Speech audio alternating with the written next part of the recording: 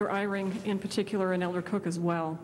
I understand that as a Harvard Business School graduate, you are in a unique position in many ways in terms of how the secular world looks on this appointment.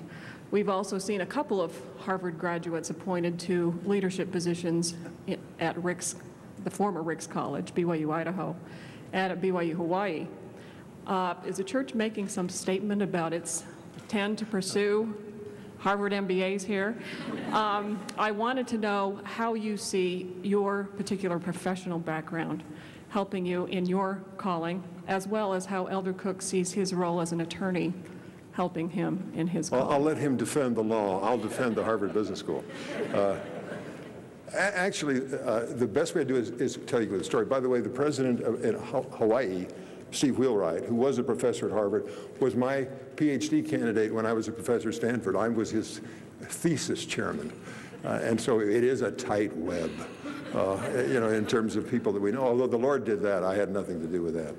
But I would just say this, the way to look at Harvard and its effect, at least personally, is with this story. When I first came as the president of Ricks College, I attended my first meeting that I'd ever been in, watching the general authorities of the church, the first presidency and others, running a meeting.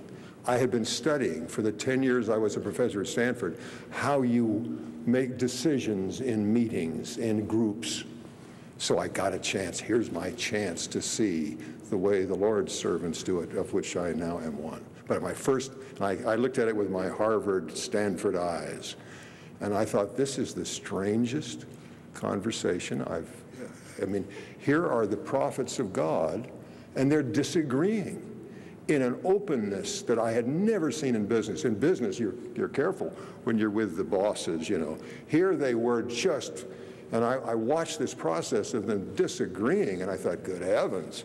You know, I thought revelation would come to them all, and they'd all see things the same way in some sort of, you know, and it was more open than anything I had ever seen in all the groups I'd ever studied in business. I was just dumbfounded. But then after a while, the conversation cycled around and they began to agree. And I saw the most incredible thing, that here are these very strong, very bright people, all with different opinions. Suddenly the opinions began to just line up, and I thought, I've seen a miracle. I've seen unity come out of this wonderful, open kind of exchange that I'd never seen in all my studies of government or business or anywhere else.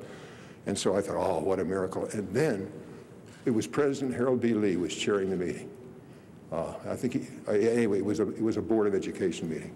And I thought, now he's going to announce the decision because I've seen this miracle. And he said, wait a minute, I think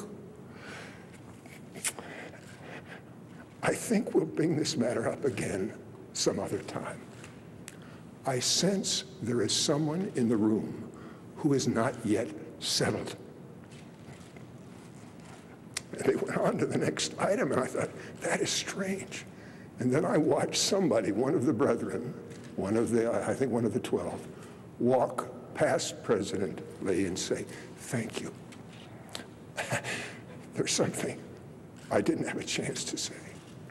So I want you to know, the main thing you do about Harvard and Stanford, and I hope this doesn't offend my wonderful friends, forget it. We're in another kind of thing here. This is what it claims to be. This is the true church of Jesus Christ. Revelation is real, even in what you'd call the business kinds of settings. And a great man whom I love and will always love, President Harold B. Lee, taught me a great lesson that says, no, we can be open, we can be direct, we can talk about differences in a way that you can't anywhere else, because we're all just looking for the truth. We're not trying to win. We're not trying to make our argument dominate. We just want to find what's right. And then a man sensitive enough to sense, without anybody saying anything, that somebody in the room was not settled. And again, there's a kind of process of openness and yet coming together and having confidence that you know what the Lord wants, not what we want. That is, I loved Harvard, I loved Stanford, had a great time there. My wife is here. We spent the first 10 years of our married life. I was a professor at Stanford, thought I'd stay there forever, and had tenure, and how happy we were. And then went to Rexburg, Idaho from there, and then came down here and found out that there was a kind of making decisions and working together in groups that I have never seen anywhere else in the world except here.